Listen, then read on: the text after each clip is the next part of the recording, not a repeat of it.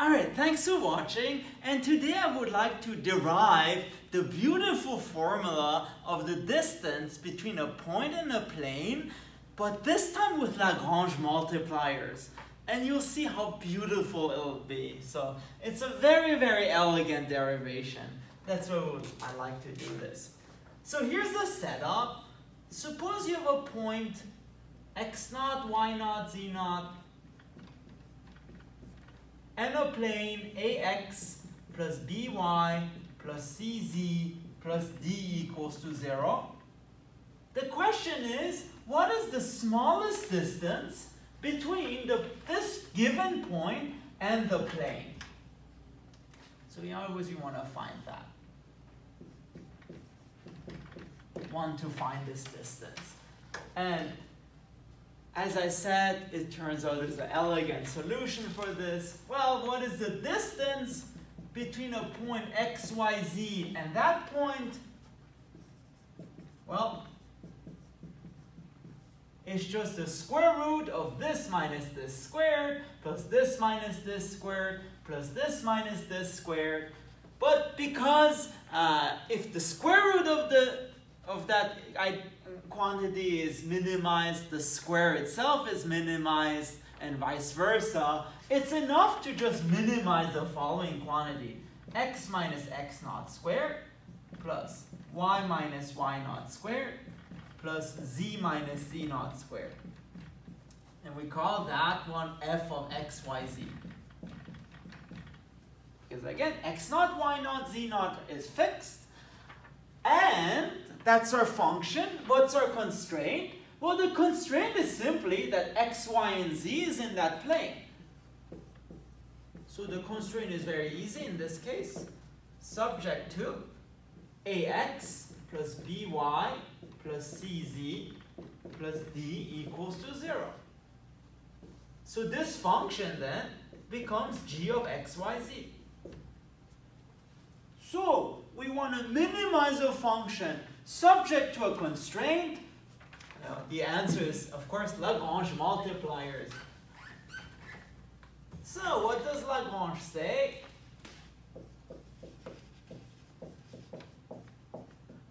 It just says that, at the minimum or something, the gradients are parallel. So gradient of f is a multiple of the gradient of g. So let's calculate that. So it means fx is lambda gx, fy is lambda gy, and fz is lambda gz. And let's just calculate all that junk. So fx, that's just 2 times x minus x0, and that's lambda times a. Fy is 2y minus y0, and that's lambda times b. And fz is 2 times z minus z0, and that's lambda c.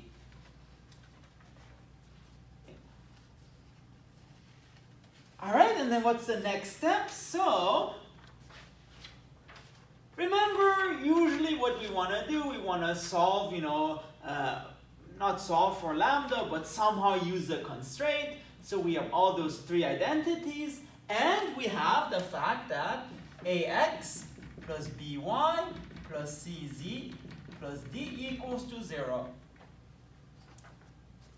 And again, everything is fixed. A, b, and c are fixed. x0, y0, z0 are fixed. So how about we take these equations and solve for x, y, and z. So if you do that, you get x minus x0 is lambda over 2a. So x equals to x0 plus lambda over 2a. Y equals to y0 plus lambda over 2b. And z equals to z0 plus lambda over 2c. In general, for Lagrange multiplier problems, if you don't use the constraint, you're probably wrong.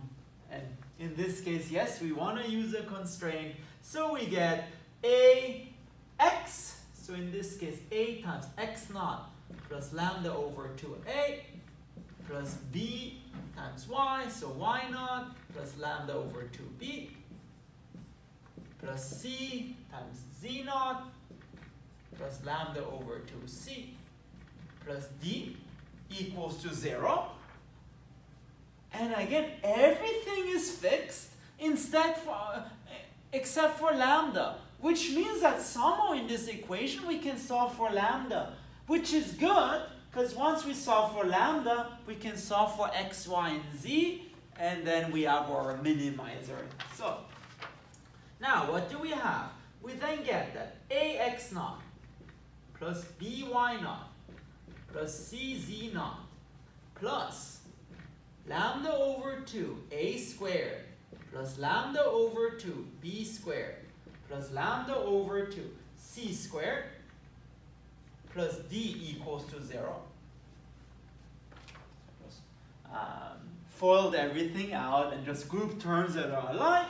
Now, the nice thing is lambda over 2 factors out quite nicely, and we get lambda over 2 a squared plus b squared plus c squared equals to minus ax naught minus by naught minus cz naught minus d.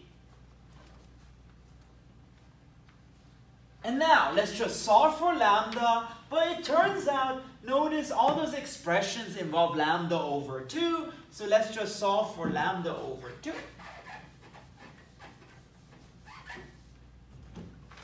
So, lambda over 2 equals to minus ax naught plus by naught plus cz naught plus d over a squared plus b squared plus c squared.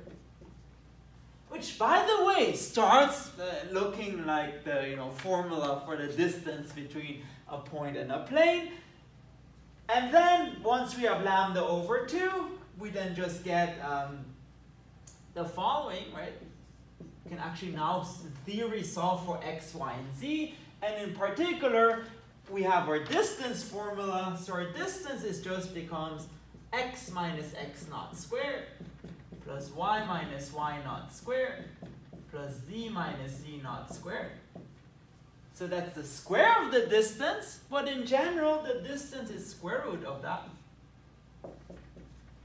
Again, I'd like to remind you of this picture. We had x, y, z. Sorry, x naught, y naught, z naught. We have x, y, z. And the distance is just the distance between the two. And now, let's just use those formulas here. And there's a beautiful simplification waiting for you. So, this becomes x minus x naught is lambda over 2a squared. Y minus y naught is lambda over 2b squared plus lambda over 2c squared to the 1/2. And then basically lambda over 2 squares factors out. So lambda over 2 squared of square root and square root of a squared plus b squared plus c squared. Square root of lambda over 2 squared, that's just absolute value of lambda over 2. But remember, we have this formula for lambda over 2. So it becomes absolute value of minus ax naught plus by naught plus cz naught plus d over absolute value of this thing, what a squared plus b squared plus c squared, that's just positive, and then square root of a squared plus b squared plus c squared. Absolute value of minus x is the same thing as absolute value of x. So we get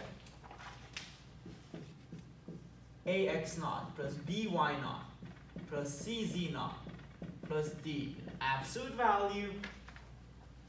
Here we have x and x squared, and that just simplifies to x. And in the end, we just get x squared of a squared plus b squared plus c squared,